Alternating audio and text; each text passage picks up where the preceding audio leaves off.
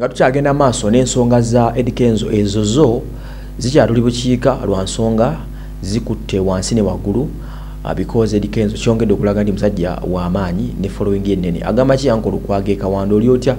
webali kubaaya okwemwandeese Kawanda kaakati ku 0709-658-552 okuba ku simu yo ne bakuyamba ku nsonga za internship TV presentation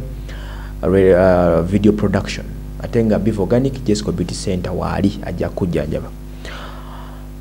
abantu basinga badde bebuuza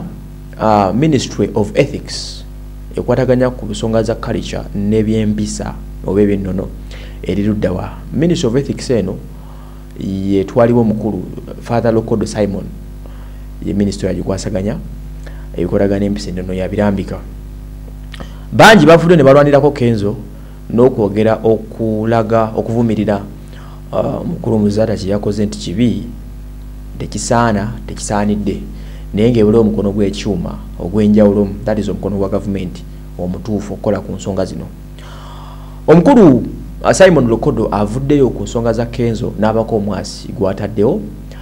n'avumirira nnyo ebigambo religious leader oba omukulembeze eddiini eyandibadde ekyokulabirako eri eggwanga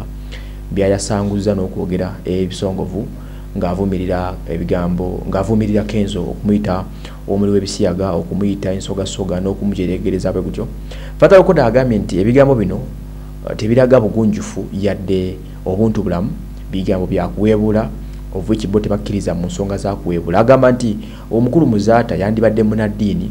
abantu bwe balabirako ekiddako so si kugenda nga yolekeza ebigambo ebibi eri abato ate balina okuba nga akulembera Lukodo afudde n'agamba nti nga ye akulembera ministry ekwasaganya empisa n'ennono mu ggwanga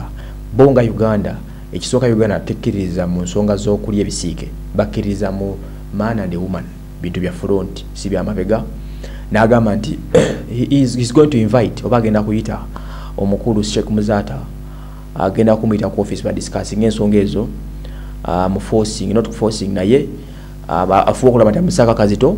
Muzata withdrawing statements ezo mu bufunze atugambye nti agenda kuyita Muzata alabike nti ajjayo ebigambo ebyo retrieving those words okubijjayo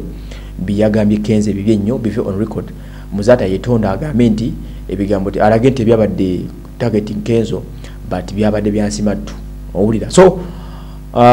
ye mukulu Father Lukodo atono wabakikutemu kibakitegeeza by all means omukono government gwa guyingidde ne Kenzo aba ku safe side kubanga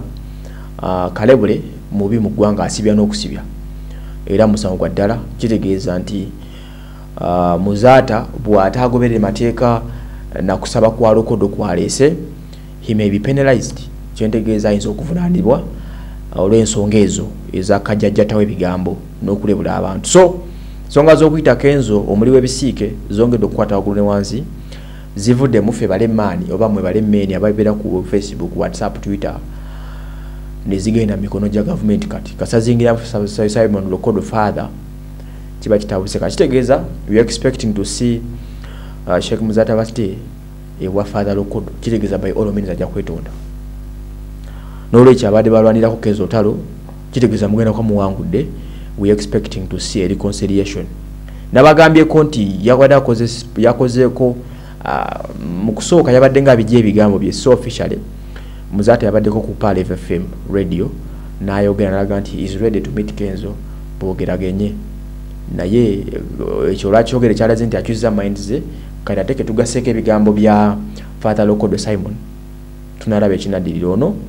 yakwasaganya ensonga ezo Eddy Kenzo ali ku kamera kwalinze Waso Emmanuel.